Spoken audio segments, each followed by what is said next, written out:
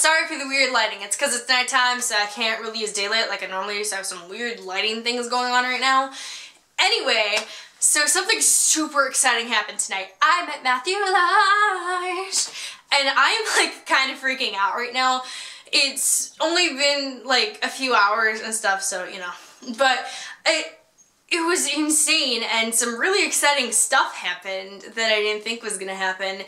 Anyway, that video will be coming out pretty soon where I talk about it a little more.